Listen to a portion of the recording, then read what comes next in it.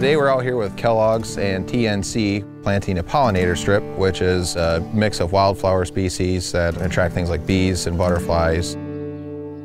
This is just a way to kind of help do my part to create another habitat. This is the mix that they gave us, so that's all native Michigan species. That's pure Michigan forbs. It'll just provide the absolute best pollinator habitat.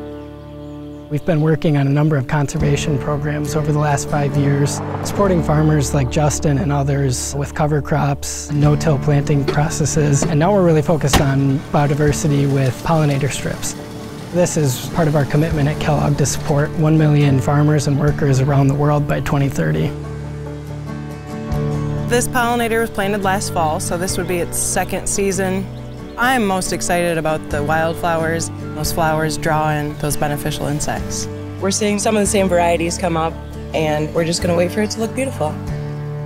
Pollinator strips are a great showpiece for a farmer's dedication to conservation.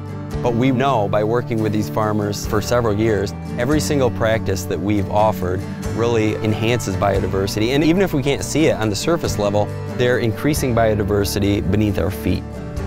Biodiversity should be part of the farm, and I think any way we can bring that back, we need to.